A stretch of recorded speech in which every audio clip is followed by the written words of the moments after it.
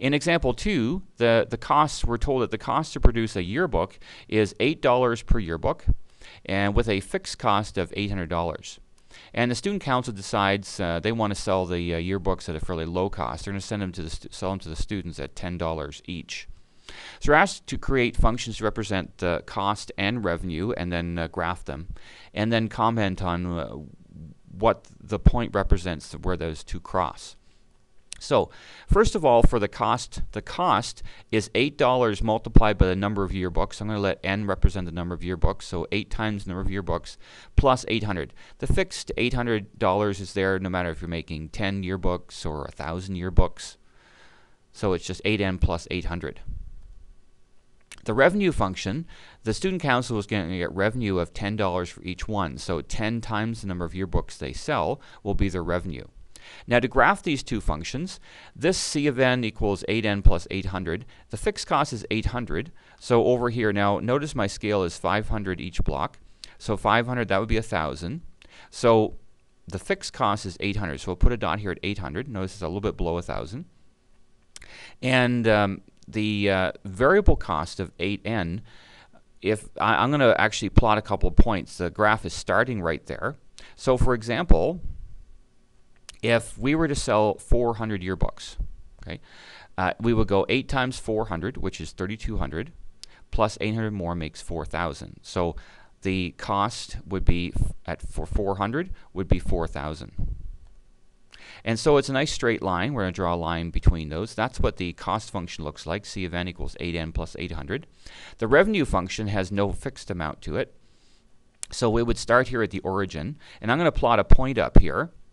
And the point I'm going to plot is right there. So I'm saying, you know, if the number of yearbooks sold was 700, we will go 700 times 10, which of course is 7,000.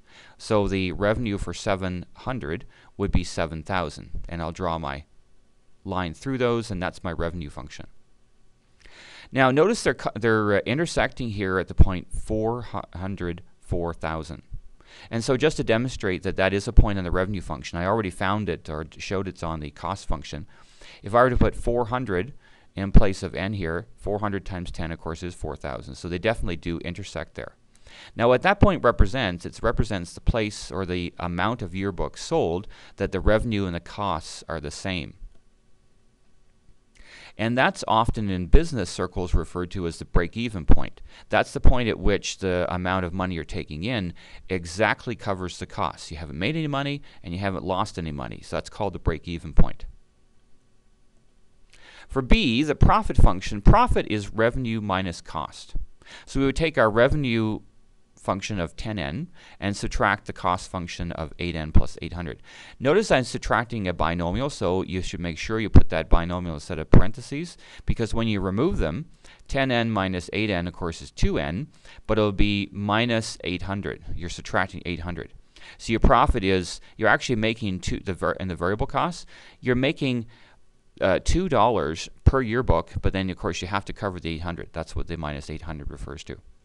Now to graph this function, if I were to sell no yearbooks whatsoever, if I had a 0 in place of n here, 2 times of course 0 is 0, so the profit would be minus 800. So if you haven't sold any yearbooks at all, you still have to pay that fixed cost of 800.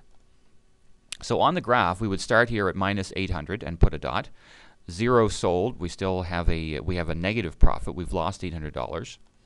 And then I'm going to plot a couple other points. So for example, at 400, if we were to sell 400, 2 times 400 is 800, minus 800 is 0. So the profit's 0. And again, that's what that point represents. If the cost and revenue are the same, then you have no profit. The profit's 0.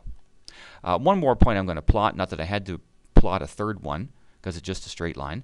But for example, if I were selling 1,000 to my students, let's say I had a fairly large school, 2 times 1,000 is 2,000, minus 800 would be 1,200. So the profit would be $1,200 if you sold 1,000. And so we draw a line through them, and that's our profit function. Now we're asked to comment on this, this profit function here. Notice that below 500, you're losing money. At 500, you're breaking even. Okay, so that point, this graph actually illustrates the same break-even point as here. Anything above 500, the student council is actually making money. And of course, the further you go beyond 500, sold, the more money they will make. And that's the end of the lesson.